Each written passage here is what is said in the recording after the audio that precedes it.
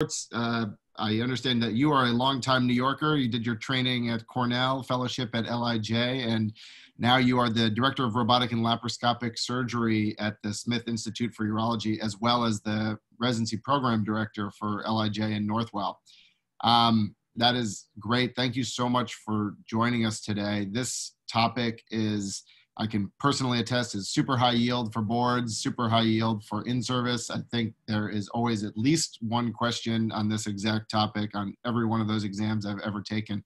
So I'm really glad that you are going to give us a presentation today. We're starting out all the talks by just a quick biographical description from you about how you got involved in urology, and maybe a little description of your career pathway and what brought you to the point you're at now, if you don't mind. Sure. I got into urology, as probably many people do, almost by a fluke. I was rotating on an OBGYN service in medical school, and the faculty mentor I had, speaking to him about, career choices, et cetera, had suggested I check out urology because I was quite interested in some of what OBGYN had to offer, but I really was not interested in obstetrics, but I liked, as many of us do, kind of the longitudinal aspect of care and also getting into procedurals and surgeries and things. So I found urology, and I was a medical student at Brown University at the time, and had a wonderful faculty mentor there who was a pediatric urologist named Tony Caldamone, who many people may know.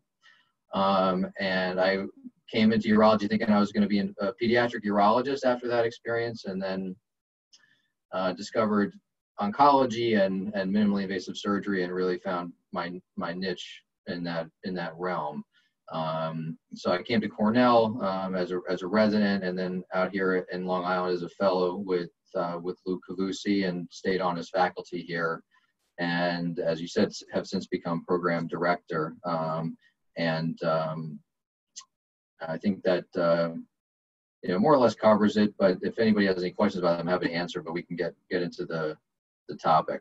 Yeah, that's great. Thank you so much. I will turn it over to you. We're going to have people submit questions in the chat here. So Sure. At the end, if you could leave 5 or 10 minutes, we'll do a brief Q&A. Yeah, we should have time for that. So, so this talk covers both the physiology and some of the complications of pneumoperitoneum, and some of the access methods that we use to gain our access for our minimally invasive surgical cases. So we'll get into that. And this comes out of Campbell's, by the way. So if people have things they want to refer back to or look up in more detail, please, this really is coming out of the Campbell's chapter. Sorry. So first of all, what do we choose for gas insufflation, and why do we do it? So CO2 is the most common, and I'm sure everybody's familiar with this at their institutions. Why do we use it? It's a colorless gas, so it doesn't impede our vision. It's not combustible. It's soluble in blood, which is probably one of the most important features, and it's inexpensive. So it makes a lot of sense for these reasons. And then an alternative is helium. Now, I don't use this a whole lot in practice, but if somebody happens to be someone who might have a poor tolerance for hypercarbia, in other words, someone who has significant COPD and you're doing a laparoscopic surgery, this is also non-combustible, it's colorless, etc. But because it does not dissolve in the bloodstream, it does not have the potential to cause hypercarbia in somebody who already may have a significant issue with this at baseline. So it's another choice, but one that we don't use a whole lot, but just know that it's out there. Pressures for insufflation. So most commonly, I think most surgeons are using 15 millimeters of mercury. And we do that for a few reasons. One, it gives us good working space and visualization.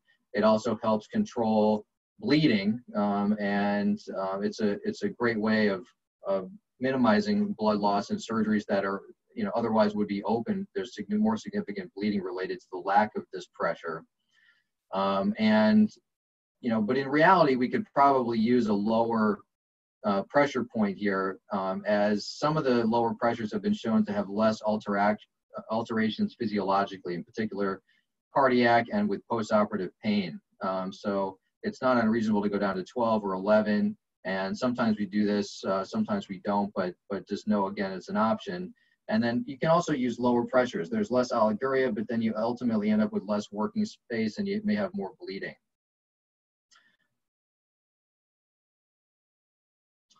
So some of the physiologic effects, the way that Campbell's kind of sets this up, and I presented it here, is by local effects and by systemic effects. So locally, you get peritoneal distension, and this can cause a basal reaction.